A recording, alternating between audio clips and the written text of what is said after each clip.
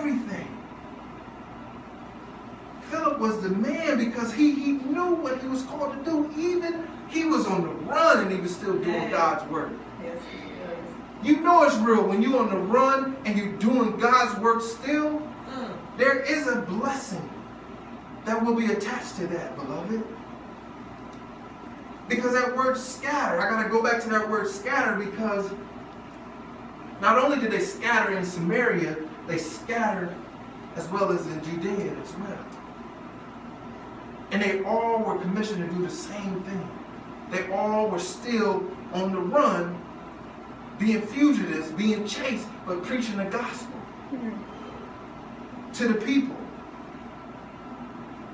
Saving people, multitudes. The word was going out fast because they was on the run.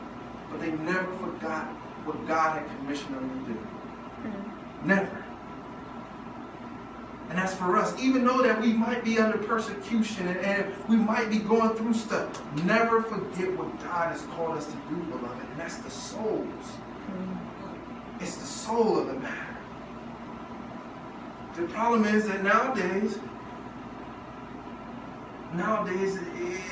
we're so caught up with the temple,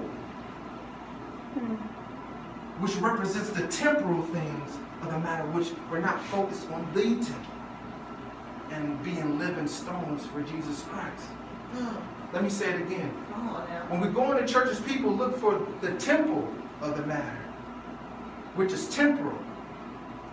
And we're not focused on the temple of the matter. We have to be focused on the souls of the people. We have to be focused on the concerns of the people, beloved, because the living stones build what God has called us to do. I'm going to take it one step further. One step further. So what if the beheadments and stuff start over here? What if it starts over here?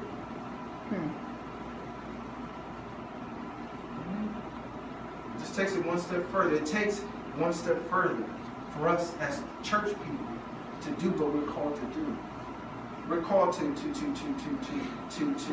minister this word. We're called to teach this word, to preach this word. So does persecution has to come here? And in order for us to scatter and do what we're supposed to do? Or are we still caught up in the tempo of the temporal things of this world? Jesus. Hallelujah. My God. Verse 14 through 17. You see, sometimes at this point now they was caught up with the wonders of the things. They was caught up with the people was like, oh my God, the heaviness has lifted. The burdens have lifted off of me. I feel so free now. Even Simon himself, in verse 13, it says Simon himself believed, as when he was baptized, he continued with Philip and wondered, beholding the miracles and signs were done. Beloved, God is orchestrating a mighty thing here. And in that verse 13 though, because I don't want to bring it to it, but in that even the witchcraft was marveled by the signs of Philip. He was even marveled. He even believed. It says that Simon himself believed also. And when he was baptized in Jesus Christ, he continued with Philip and wondered, beholding the miracles and signs which were done. We talking about it must be told, the gift must be told and not sold. Look at this. Now word gets back to Jerusalem now. Word gets, you don't know the truth, and it doesn't set you free, then you would think that this man is powerful. You would think that that pastor is powerful. You would think that prophetess is powerful. But again, the gift must be told and not sold, beloved. Are we willing to sell our soul to get a position? Are we willing to sell our soul to not understand the words in the Bible that he's given us to study, to show ourselves approved, rightly dividing You see, the truth was that when Philip preached that word, sometimes when you get that word and it's so good and it sounds good and it's real, it starts to rightly divide the good from evil. Come on. It starts to rightly divide that thing. So that's why they took heed. Why wouldn't they take heed? Because Philip was rightly dividing this thing. Amen. He was commissioned to do this thing. Sometimes people don't understand that sometimes God has commissioned certain people to do certain things. Amen. And as long as you sit on that person, or as long as you sit on them and don't allow their wings to grow, then you bring a condemnation on yourself. Look at what the word says. He says, in verse 10, it says, to whom they all gave heed, from the least to the greatest. So you think about that, from the least to the greatest. It could be from the least person of the city or to the greatest person. It could be from the youngest child that he's bamboozled to the oldest child.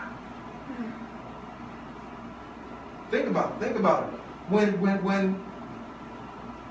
When the Israelites left Egypt, they was bewitched because it could have took 7 days to get to the promised land, but it took them 40 because they wasn't mentally detached from what they spent 400 years in. The same thing is here. He bewitched them. Sometimes we get bewitched because we sit up under something for so long. Come on now. Thinking it's greater, but then when you step outside of it, they talk about the heaviness is lifted. There's a great joy about something. What is the joy? The joy is that you step outside of the bewitchment. You step outside the coach. You step outside the witchery and the trickery in the churches to get the true word, because the word divides that thing. Jesus. It divides that thing, beloved. It says for a long time, that's why so many people are leaving the churches, because for a long time they've been sitting up under sorcery. For a long time they've been sitting up under enslaved bewitchment. For a long time he had a hold on this thing.